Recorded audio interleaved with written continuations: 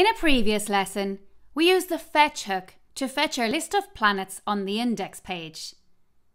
Wouldn't it be nice to also have that list of planets on each planet page, so we don't have to click back to the home page to change planets? Instead of duplicating our code, we can create a component instead. The fetch hook can be used in components, whereas asyncData can only be used on page components.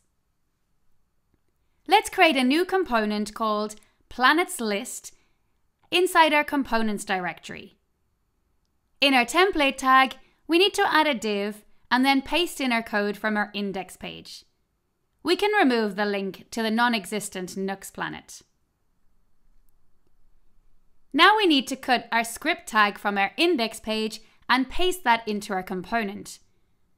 By adding the fetch call direct to our component, we don't have to add any props. We can now use our component direct in our index page. And let's add it to our slug page too. Let's check it out in the browser.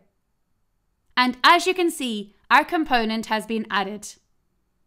We can check this out in the View Dev tools, and we can see our list of planets is now coming from our component. But hang on a second. We didn't import the component.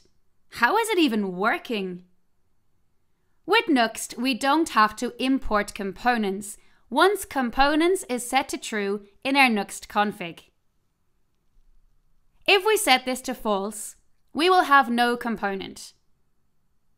Then in order to see our component, we would have to import it and add our component to the component object. That's a lot of extra work, especially when adding lots of components. So let's remove it and set our components back to true. By setting it to true, Nuxt parses our template and automatically includes the components for us. As Nuxt uses Webpack for automatic code splitting, the bundle will only contain the components that are used on that page. If you use a component on more than 2 pages, Nuxt will automatically create a shared chunk for them. Very cool. But what if we wanted to lazy load our component?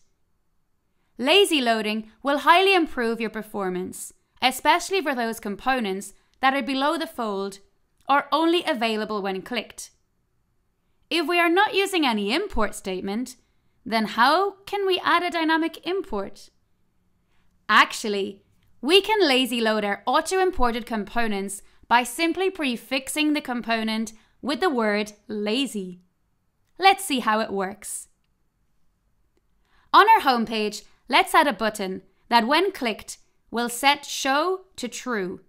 We don't want the list to show unless the user clicks the button.